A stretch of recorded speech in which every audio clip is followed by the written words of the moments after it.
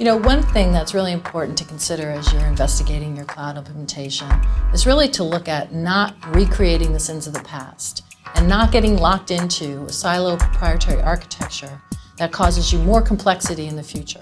When I talk to many customers, they tell me they focused for the last several years on cost reduction and really driving down costs and driving up utilization.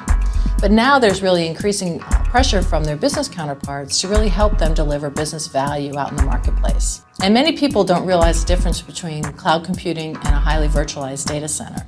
And they actually are fundamentally different. Highly virtualized data center and consolidation, for that matter, are very focused on driving costs out of your infrastructure and driving up your utilization of your infrastructure. Cloud computing services is all about increasing your flexibility and agility and being able to be much more responsive to your business needs.